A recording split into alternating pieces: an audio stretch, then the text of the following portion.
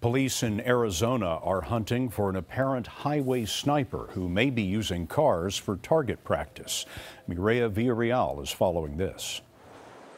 Interstate 10 in Phoenix is now a crime scene. Bullets hit 4 vehicles in 48 hours. Involved parties advising their window was possibly shot at.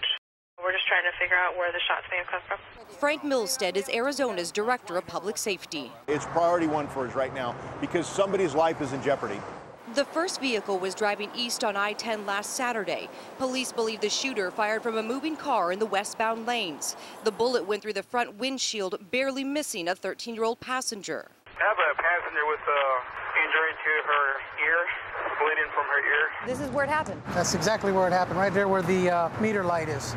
6 minutes later, a passenger bus driven by Robert McDonald was hit. Once you realized how close that bullet was to hitting you, what runs through your mind? I wanted to pass out, literally faint.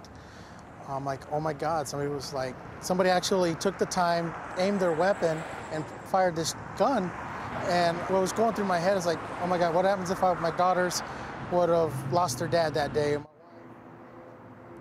Arizona troopers are looking for any surveillance video that may have captured the shooting. Scott, they are also reaching out to investigators in Michigan, Kansas, and Colorado, where similar highway shootings have happened in the last year. Mireya Villarreal. Maria, thanks very much.